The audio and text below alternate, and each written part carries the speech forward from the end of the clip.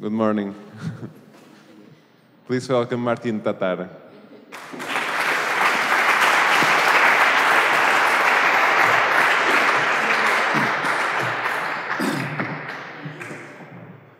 So good morning to everybody. I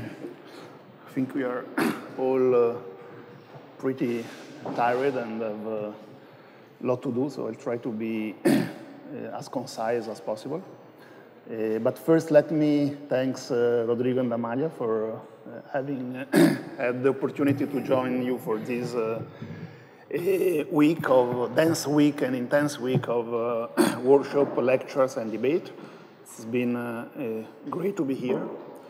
I'd like to present to you today, let's say, a research project that we are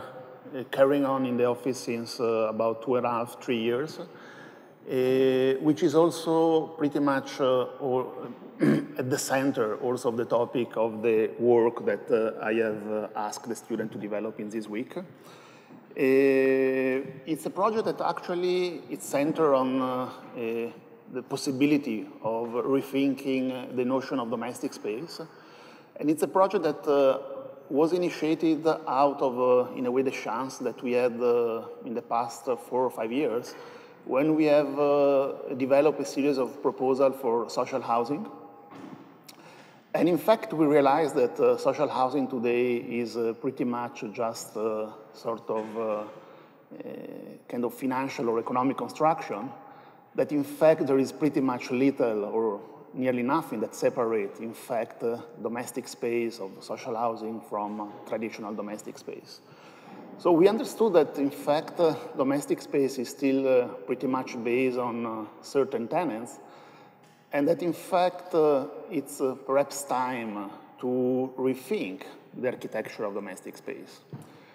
I say that this is a research because, in fact, it's not only actually based on project, but it's a work that is based on both, let's say,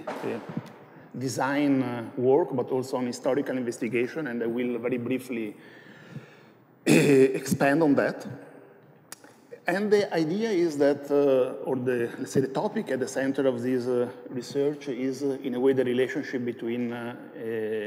architecture and labor, and how, in fact, it is possible, perhaps, today to rethink domestic space in relation to the changing working condition of contemporary society. So we have developed a series of projects around this topic for various cities in the world. Projects that are different in their own nature. Some are, let's say, more research projects developed in occasion of exhibition. Others are, let's say, more traditional architectural projects. And today I'd like to present 2 works. The first project that I'll present after this short introduction is a research that we did for the transformation of Office Park in Flanders, which is, let's say, the northern part of Belgium, which is the region where we are based. And the second project is a project that we did in occasion of an exhibition in Berlin last year for a communal villa for artists. But before starting, I'd like to very briefly make a sort of introduction to this research. And the first, let's say, point I'd like to make is that what we are, in a way, witnessing in the last years is, in a way, a shift, a very strong shift between form of material production towards form of immaterial production. Of course, this is pretty much true since various decades, and let's think of the rising of the service industry during the 70s, the 80s, especially in the 90s. But it is certainly true that in the last 10, 20 years, perhaps, within the affirmation of immaterial production, the performances, common performances of our intellect, like languages, communication, sociability, become, in a way, part of the sphere of work. So, in fact, if during the paradigm of material production, the factory was, in a way, the architecture where labor was performed, today, in fact, the factory is not anymore the place of work, but the city, which is becoming the place where these, let's say, common capacities of human intellect are, in a way, put at work. So is the city the place where today we work? The second let's say, premise I'd like to make is that in this research we have actually tackled and we put at the center of our project a specific subject, which is, let's say, the contemporary worker, which is something which is very well portrayed by this photographic work of Jeff Wall of 1978-83. It's a photographic work through which Jeff Wall has portrayed a series of friends of him, which are probably artists like him. And what is interesting in this series of photos is that in a way, the title is Young Workers, but indeed we don't see any longer the traditional blue-collar worker or white-collar worker that characterized perhaps the second half of the 20th century.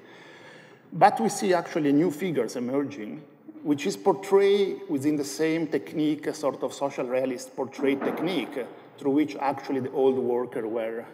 traditionally represented. And what I think, in a way, this highlights a certain paradox between, in a way, the merging of, let's say, a new condition, of a new working condition, of a new working class, perhaps, which is actually characterized by, as we know, much less social welfare than the one that characterized previous, actually, working class. The second, and perhaps more related to architecture, premise I'd like to make is that within this actually new form of production, where our capacities, social capacities are put at work, actually there is no boundary anymore between living and working, between forms of production and forms of reproduction. In fact, we work 24 hours a day. We work while we commute. We work while we are at home. We work all the time we sit in front of our telephone. We work in our sleeping room, which is more and more becoming sort of office. But also, in a way, we work in traditional leisure space, which are not anymore actually leisure space, but more and more are becoming actually space of production. And this is even, I think, exacerbated if we think, for example, at how companies like, for example, Google are attempting to transform the traditional office space into the house in attempt of domesticate production space. And on the contrary, as I just said, how in fact the house or the kitchen, for example, is more and more becoming an extension of our office. And despite all this, if we look at, in a way, contemporary housing production, housing today is still pretty much conceived and produced as something which is completely separated by the realm of production. In a way, we can say that all modern capitalist city has been produced on the separation, on the dichotomy between living and working, between production and reproduction. And in fact, housing today still is conceived as a safe refuge,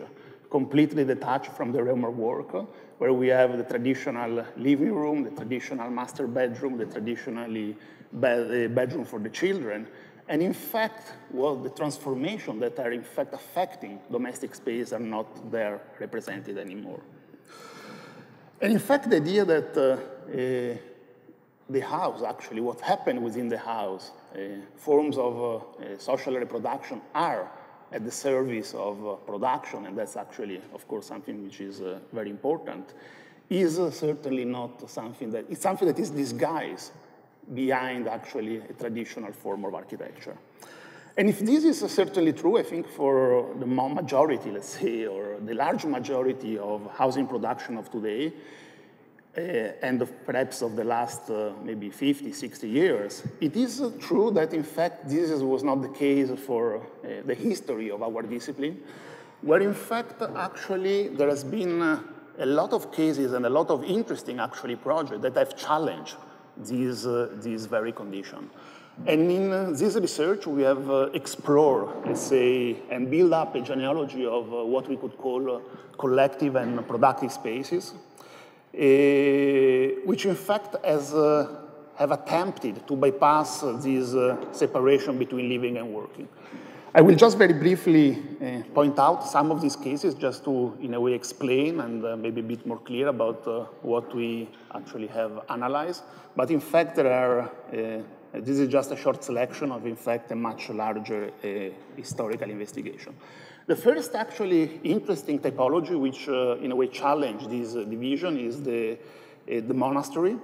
which in fact is the first typology which in a way the typology which has invented the single room. The single room did not exist before. It's something that was produced as a cell for the monk, which were in a way living together in a monastery. And this is the cell of the famous Certosa di Ema by Galluzzo, which was in the outskirts of Florence, which was sketched and visited by Le Corbusier, which was very inspirational to Le Corbusier, which in a way is in itself a living and working space for actually one monk. But indeed, also, if we look at the entire monastery, it's quite interesting how this, in a way, relationship between the individual aspect of life and the collective dimension of life are in a way brought together with, in a way, the sort of invention of this central space, which is the cloister. But also, and that's maybe the second reason that makes this typology quite interesting, is that in a way the monastery, which was indeed a place for living and a place of work, as in fact a monastery were in a way self-sufficient machine, in a way each single aspect of production was given a very specific spatial characteristic within the monastery. The second case, which I think has been mentioned in one of the lectures before, is the very famous phalanstery of Charles Fourier, which we all very well know, which is a large collective living unit. But the interesting aspect of, despite of course the collective endeavor and ethos that was put in this architecture, what is very interesting in Fourier's idea was that in fact it's not only actually about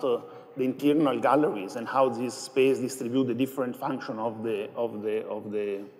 complex, but in fact how Fourier understood that social capacity, social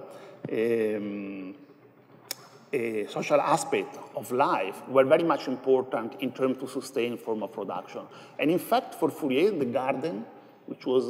contained by the arms of this architecture, were as important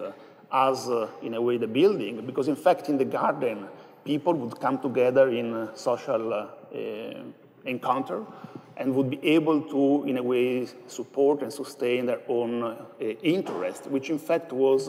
fundamental in order to maintain the level of productivity of this machine. Another very interesting aspect is actually a series of experiments around the home developed in the second half of 19th century in the United States, actually it's a sort of tradition called proto-feminist, of which I show only one plan, which is the American home, developed by actually two sisters. And it's a very interesting project because it attempts to completely transform the traditional house or domestic space,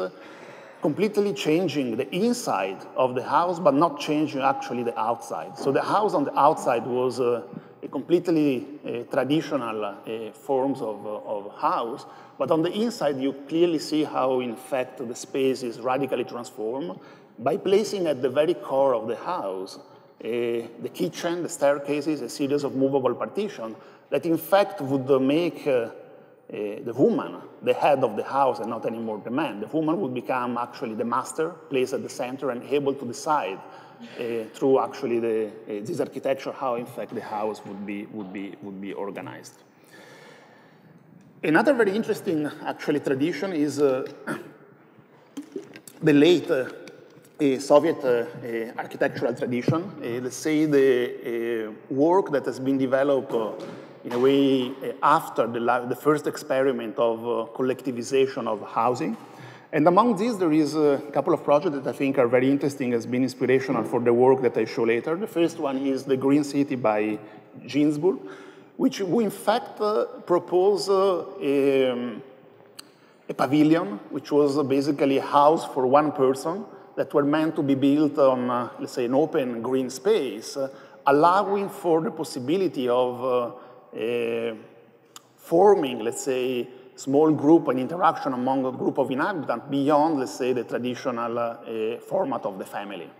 These pavilions were distributed in a large open space, and then actually collective facilities were actually located in other part of these large green cities. Another interesting aspect of project is the famous linear city of Magnitogorsk by Leonidov,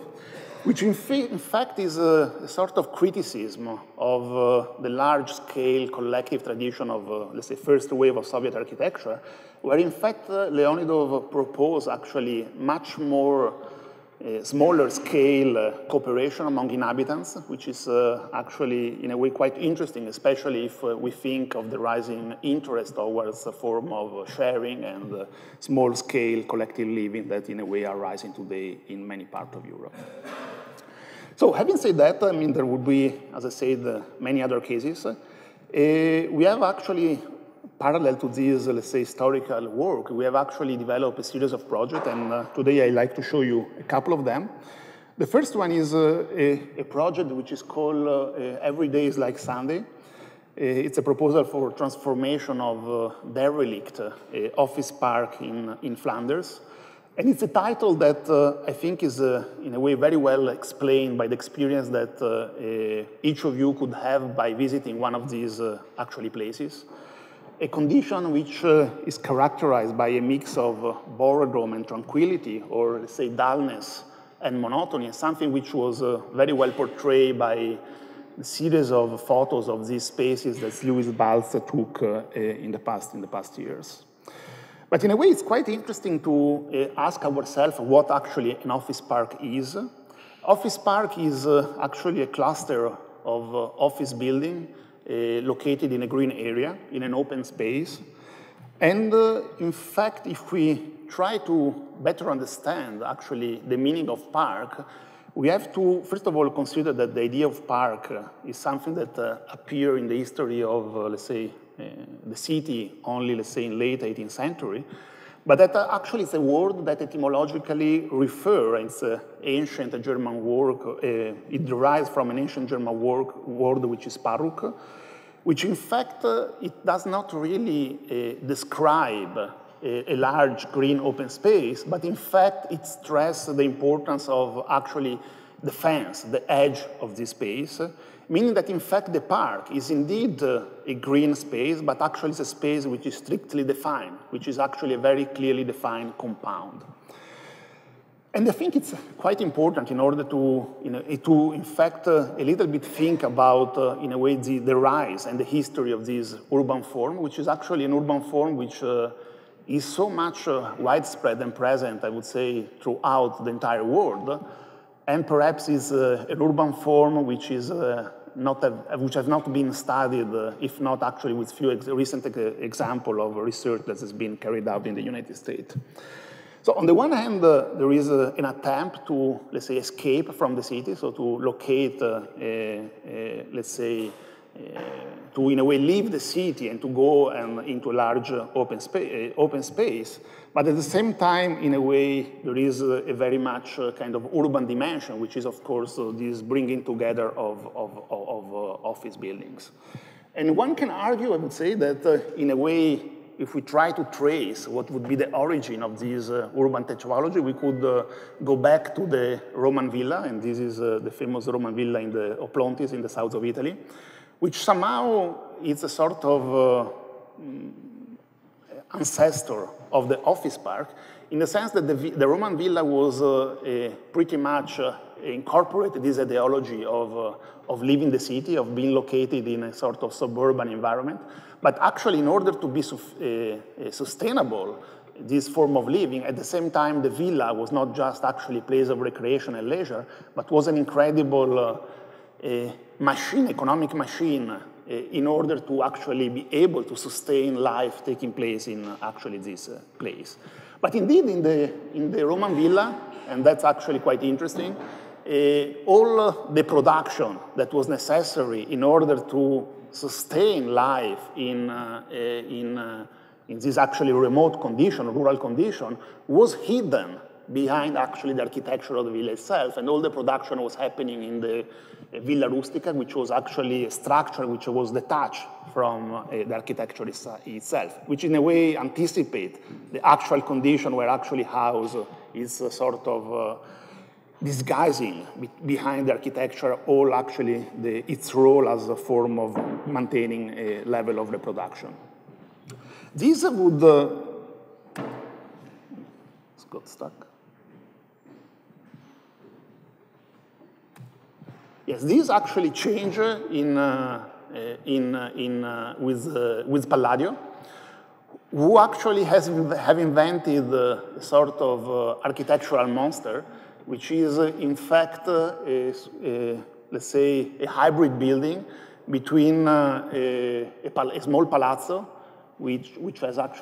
even in a way enhanced or exacerbated by the use of the pediment, which for the first time is used in Palladio in profane building and not only in actual temples. And in fact, the placing next to this central part, this temple of the Barchese, which on the contrary were very humble and straightforward architecture, which were in fact the place where productive activities necessary in order to maintain the life of the villa were actually performed. And in this case, production is not hidden, actually it's pretty much visible. And in fact, they have, the Barchese established a direct relationship between let's say, the agricultural realm where the economic activities in order to maintain the life of the villa were to be performed. So the Barchese are, in fact, nothing classical. They're, in a way, very simple. And certainly, in Palladio, the idea of nature is not anymore ideological, but somehow become, let's say, really actually productive.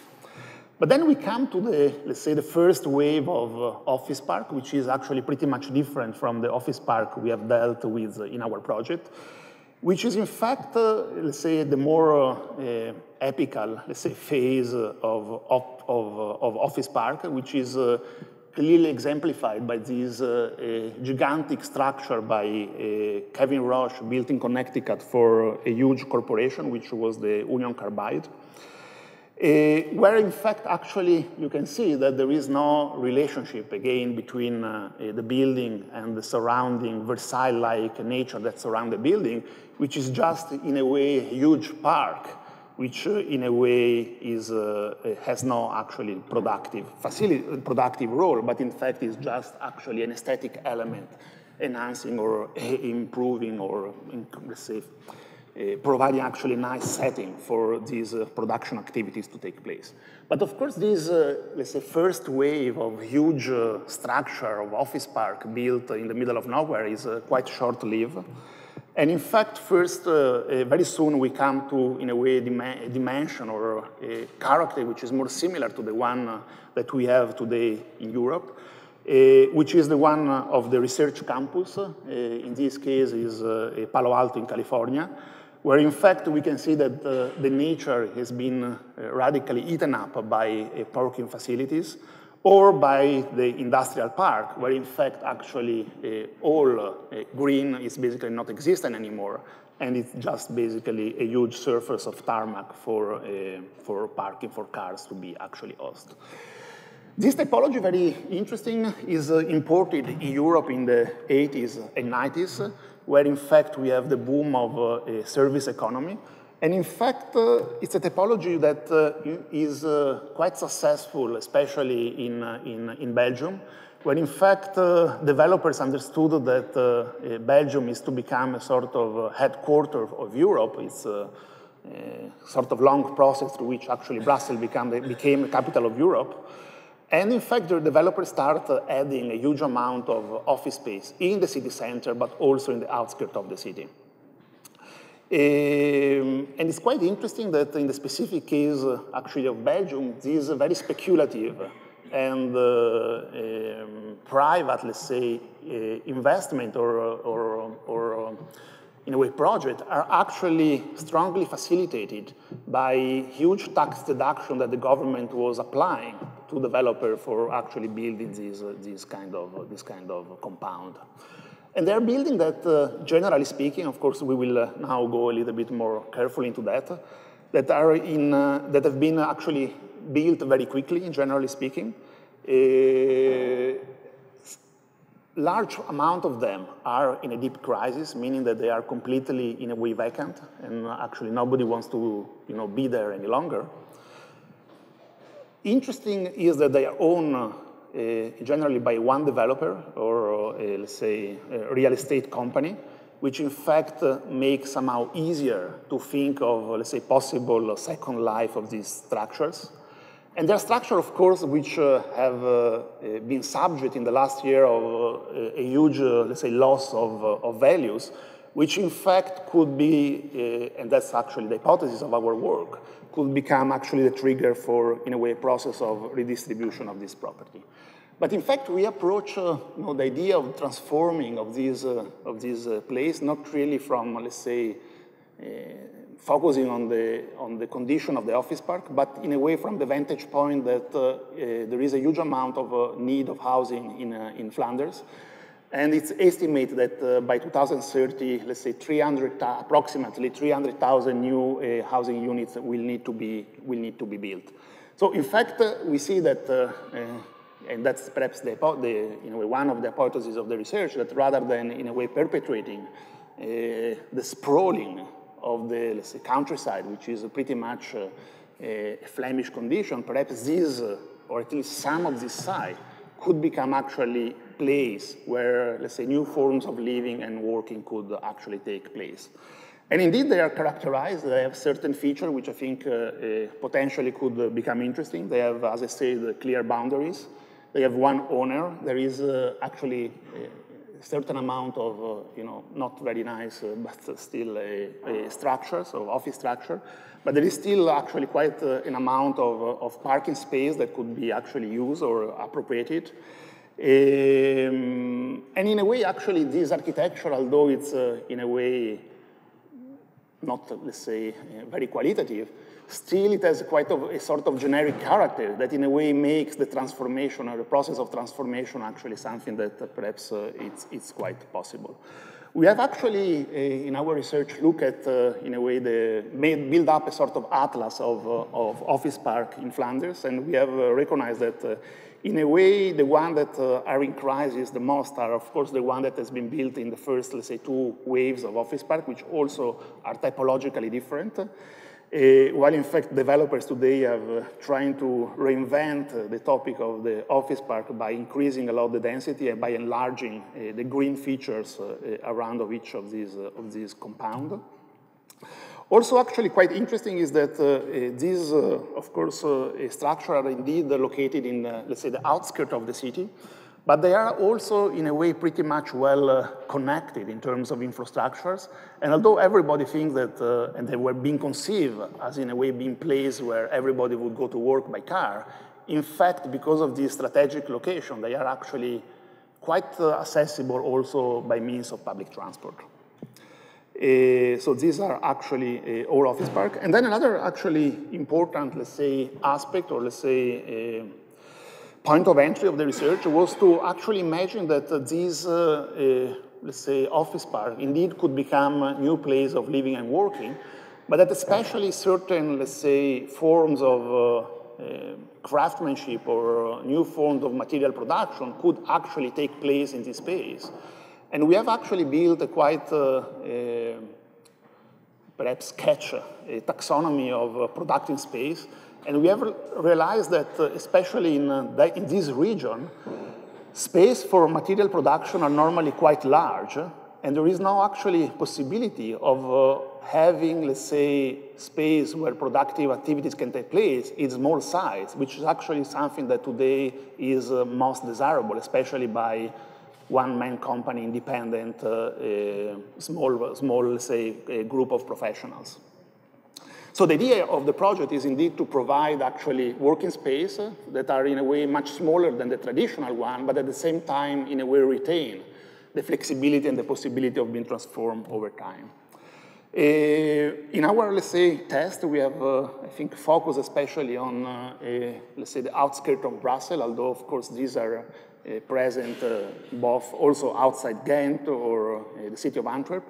and especially actually in the area of the international airport, where in fact there are actually a huge amount of office park, and actually the ones that are in the most crisis are actually all located in that part. So this is actually a plan that shows how these could be actually easily reached by the current actually system of public mobility. And we have actually developed three different, let's say, transformation strategy for these existing office park. The first strategy is, let's say, quite, want to be actually a very quick strategy of transformation of not an entire office park, but of a single office building, of this actually very simple, straightforward, prefab concrete, 2-floor height office building, and strategy which is called the cell, which in fact is pretty clear. I mean, we will look a bit more carefully later, but in a way, it's about actually keeping each of these buildings with an outer, let's say, ring of space of living. The second strategy is called the edge, and in a way deals with those office parks which are actually pretty dense, where actually there is no real space to add anything within basically the space in between the present office building, and therefore where actually the only possibility is to build along the edge of this compound. And the third strategy deals with actually those office, it's called the field, and deals with actually those office park which has actually a more generous availability of open space, which therefore could actually be colonized by, let's say, new structure, which in fact would, let's say, complement the present buildings with the new living space. So let's start quickly from the first strategy. This is the plan of one of these office buildings, which is a very simple, let's say, concrete column structure with partition. The scenario of the project is each of these, let's say, buildings could be in a way occupied or could be taken possession by a group of, let's say, of people, let's say freelancers or artists. Let's say people that live in a different condition from the traditional family, and that actually could come together and, let's say, share one of these buildings. The hypothesis is to, in a way, provide very small space for individual living and to actually offer inside this building, let's say, quite a generous amount of shared space, living rooms, working spaces, storage spaces, that in fact, in a way, would support the life of these inhabitants. So the idea is to, first of all, get rid of all partitions and to add a kind of, and the facade, which is basically, at the moment, just prefab concrete panels. Actually, it's quite interesting. They are all the same. So there's been one, in a way, probably cast that has been used for all office park in Flanders. And to add a sort of circulation ring outside, basically, the outer facade, which, in fact, it's also an attempt to, in a way, change the current condition of circulation, which is pretty much, let's say, a functional element within the building, into something which acquire a much more ritual aspect within actually the way you move through this architecture. We only, of course, retain the staircases and the bathroom. And when actually this, let's say, first action is done, in a way what we suggest is to, in a way, attach around basically the building a group of, let's say, cells for individual living, which are basically just a space for one to be on himself, who has a bed, a bathroom, and very minimum, let's say, storage space, while in fact all, let's say, other aspects of life are contained in this, let's say, central space of the building, which is in a way quite flexible, can be modified with movable partition, and it can be used for both actually production and reproduction. So this is how this is applied to building of different size. This is actually the axonometry of one of these cell. And this is actually the overall transformation. This is actually the image that is basically showing the added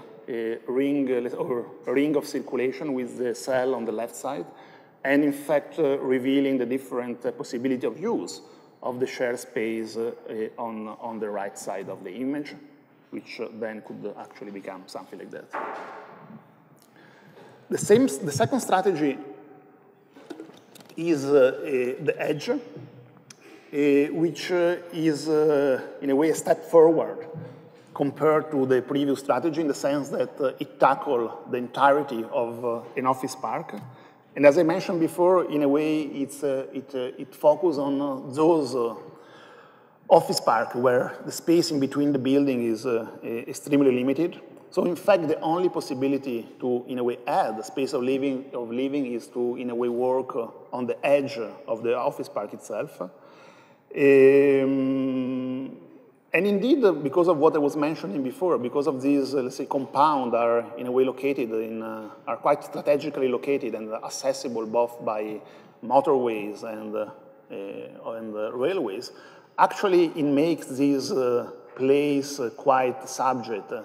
of disturbance by, let's say, noise pollution, which in fact means that if you want to transform them into a place of living, you have to somehow actually protect the space of this building. So in such a case, the edge, of course, becomes a sort of wall which, in a way, protect the inside from the outside,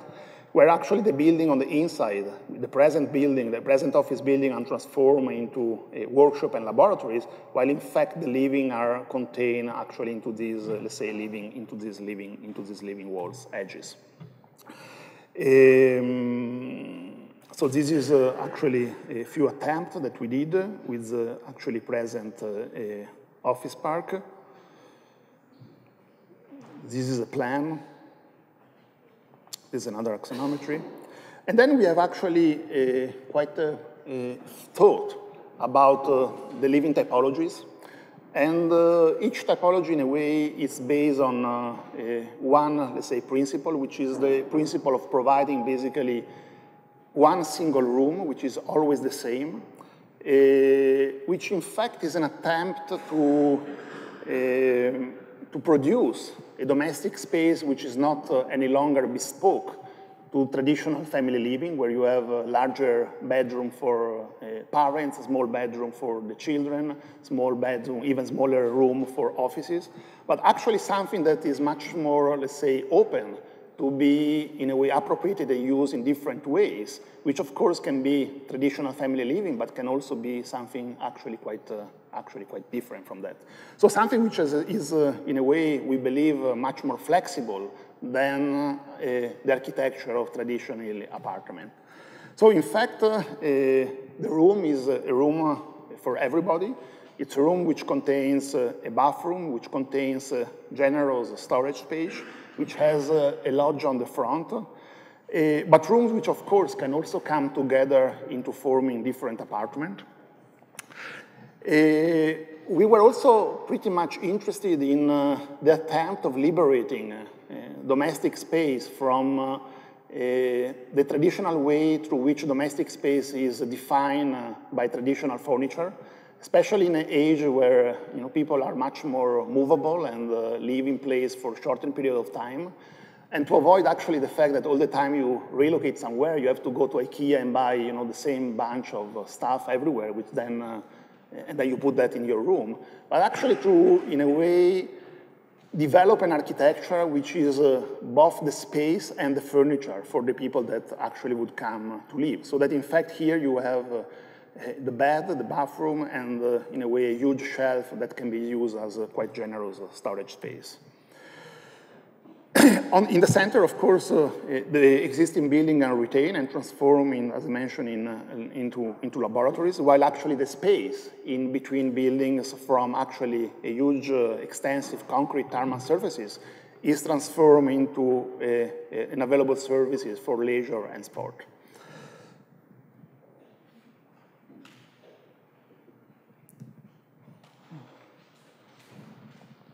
A few images. The third strategy is perhaps the one, it's called the field, as mentioned before,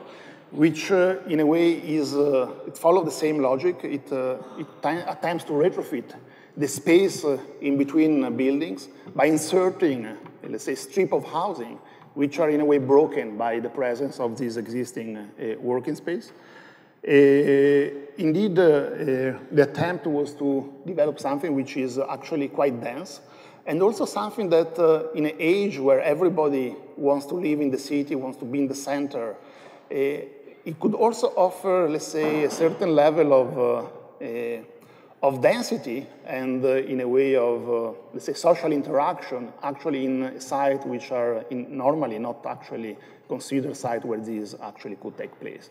We have also, in a way, and that's something that is common, let's say, to all the projects, attempt to, in a way, minimize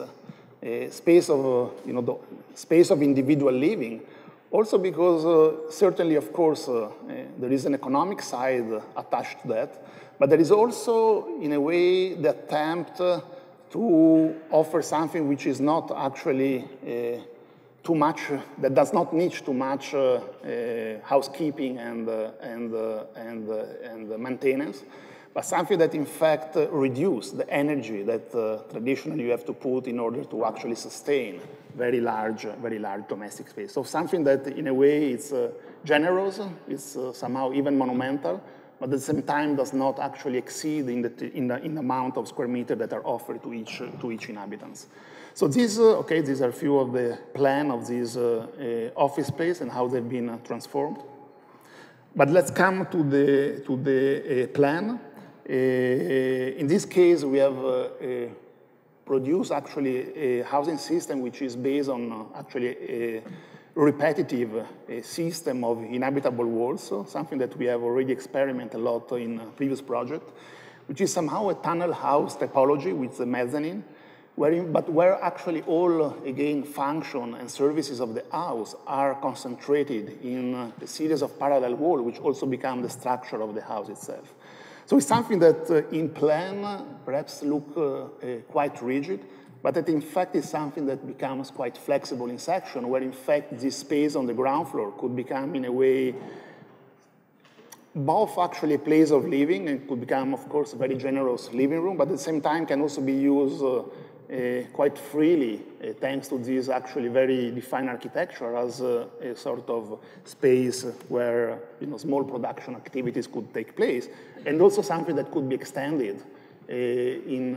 having actually giving to all inhabitants the possibility of expanding into this, let's say, common space which is in between these rows of houses. The second project I'd like to quickly present is a work that we developed in the occasion of an exhibition that took place in Berlin last year. The exhibition was called the Wohnungsfrage, a clear quotation of Engel's book on the housing question. And we have been asked by the organizer of the project to actually develop, to work together with an initiative, a group of artists that were attempting to develop a sort of collective atelier and living space in Germany. Actually, they were trying to do that in the city of Frankfurt, and we have helped them, let's say, or work with them in order to develop a prototype for communal living in the city of Berlin. The title of the project is Communal Villa, which of course is a voluntary attempt to distort the very essence of the typology of the villa, which is of course the most individual form of living that you can think of. But at the same time, it's also of course a quotation of the urban villa of the concept developed by Oswald Matthias Ungers, which in fact at the time developed this idea of the urban villa as a small-scale typology through which actually the city could be actually transformed. The project was based on, let's say, three general conditions. The first one was that we were, in a way, in this case, work within, let's say,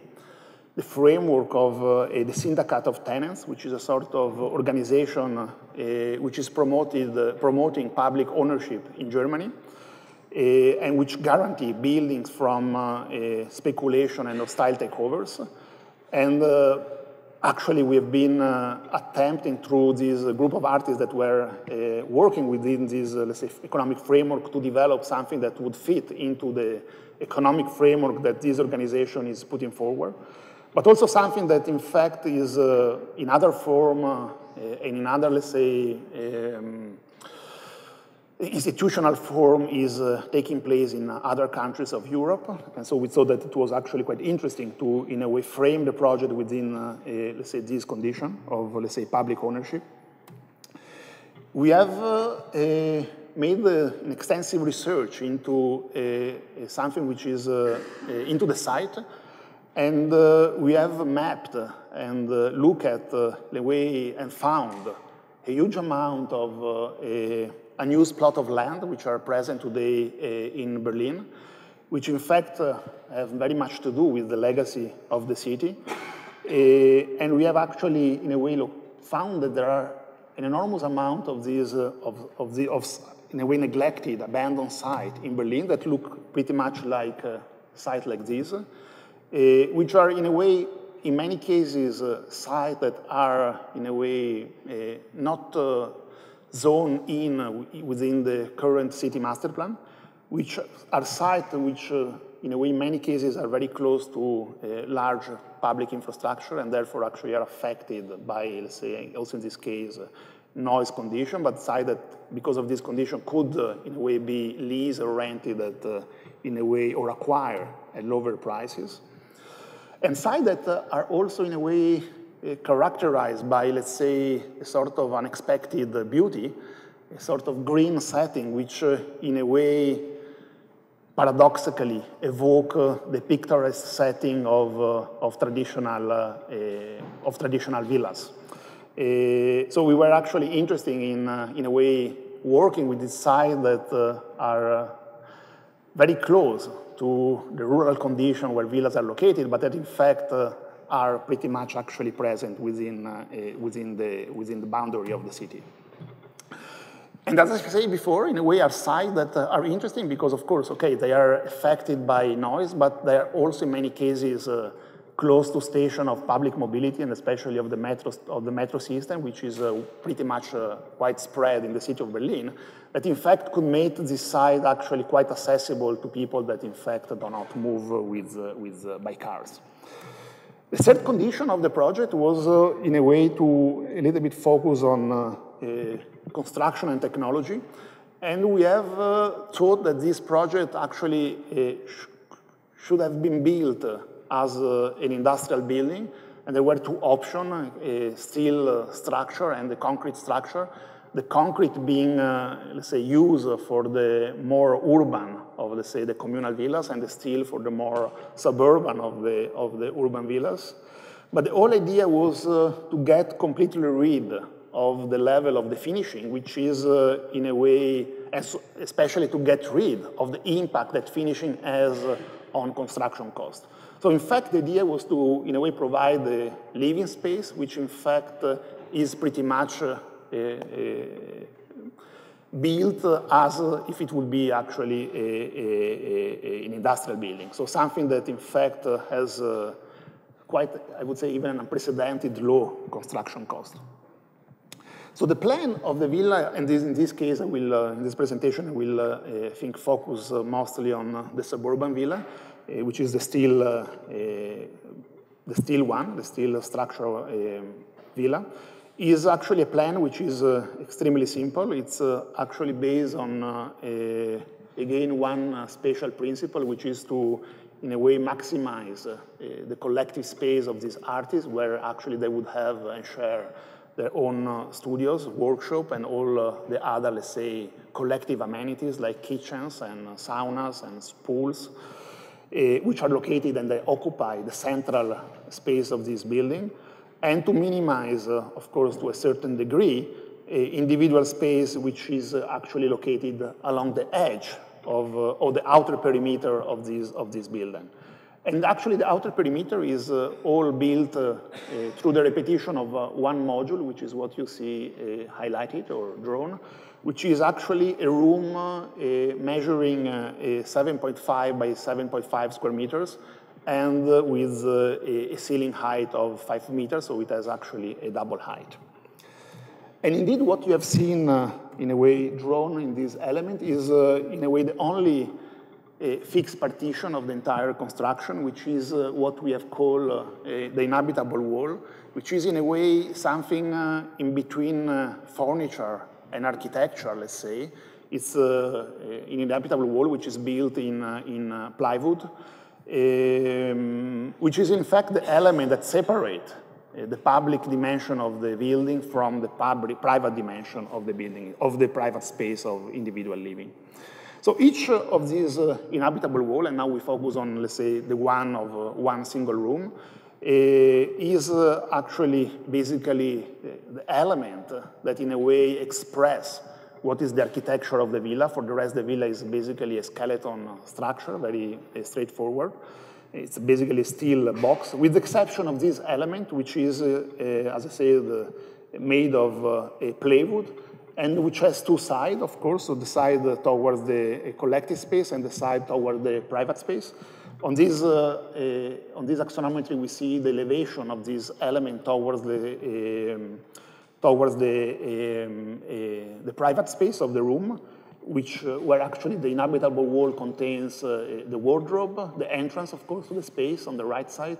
the wardrobe, the bathroom, and the small stairs which bring you up to actually the alcove where sleeping is actually taking place. On the outside, the same inhabitable wall becomes a sort of large storage space where each of these, let's say, artists, in this case, or inhabitants, can keep their own belongings, their own piece of work, piece of art, their own production material. So this is actually the image of the room from the inside. It's actually the entire villa contains or hosts 50 inhabitants. It's a fourth, well, we will see later the section, it has 4 floors, so there are, yes, quite actually big. But also we have, in a way, in developing these piece of furniture, let's say, or inhabitable wall, we have also attempted again to, in a way, emphasize the abstraction of the architecture itself, and in a way to get rid, as much as possible, of course, probably that's not possible entirely, it's not possible in complete terms, but to get rid, in a way, of stylistic concern, of, in a way, decoration, of character, of representation, which are always, in fact, used in traditional domestic space in order to characterize what a space is to be used for. But in fact, the idea of this project was, in a way, to develop something which, in a way, was flexible in the sense that it addressed the largest possible variety of people that could actually use this space. So whether this is a male or female or a child or parents, in a way, this, in a way, architecture has, in a way, as much as possible, not actually style. So the idea was actually to produce an architecture of, in a way, the individuation, so which will not individuate with the subject, which, in a way, is to inhabit this. And we believe that this is actually the way through which you can really make a space truly collective, in the sense that it's collective because it can be used by different people. It's truly flexible, it's truly interchangeable, and indeed can be used by, as I said, different kind of social, of people. So this is the view from the top. You can see that each of the actually room has a large working desk for, let's say, concentration, which is located in front of actually the windows. Each inhabitant is given the same amount of space and the same actually furniture. So this is the section. You see the double height space with the so the space of the private individual space at the center, the loggia on the right side, and the collective working space on the left side. But let's look a little bit at the plans. So this is the ground floor plan, so you recognize again the outer private perimeters, while actually the center are located all, let's say, the collective activities, which of course, the idea is to have a central space which is indeed, in a way, flexible, but also to a certain extent, in the sense that we know that there are, especially being these, let's say, an atelier for artists, there are a series of workshops which cannot be interchangeable or changed, which are either noisy or dirty or smelly, so which actually need to have a quite clear defined space, and all this space has been located on, let's say, the center of the ground floor, while in fact the upper floor central space is actually more open and changeable, thanks to a system of movable partition, which was also an attempt to reveal how, in a way, artistic production is not always, as it has been thought, actually the result of individual thinking and individual imagination, but in fact is very much often the result of collaboration, which is indeed enhanced by this architecture. So this is the upper floor, which has, of course, a skylight, a large skylight view to bring light to the studio space. The section. So a few images of the inside space. So you can see actually this industrial building with the exposed structure,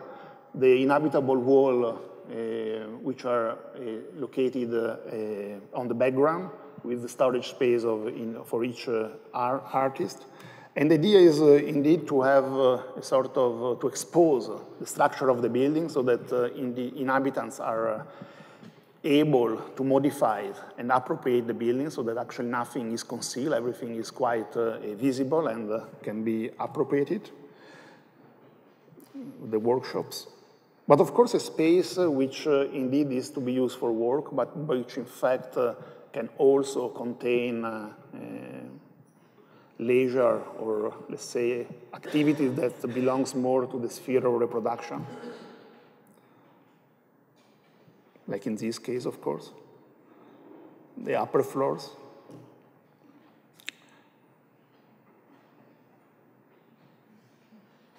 And in a way, the villa were built as a sort of a prototype, which in a way were then tested, located in some of these sites. As I said, some of these sites are quite spectacular. They are located next to rivers and canals.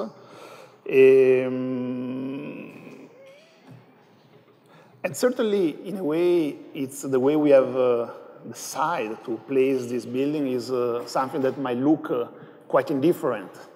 to the condition of the site, but certainly something which is not indifferent to the socio-economic condition of actually the city and of the subjects that are meant to live into this architecture. So this is a view from the outside with the collective villa, which in fact looks like one of these, let's say, traditional industrial buildings that we are so much used to see into in these locations. And then in the exhibition, we have been, and this is to conclude, we have been actually had the opportunity to build a one-to-one model of one of these structure of one of these, let's say, room or cell for one livings, which had the inhabitable wall with the bathroom, the space of work, with the large table, the windows overlooking the outside. The storage space, again inside the working table, and the last image showing the entire, let's say, inhabitable wall. So thanks for your attention.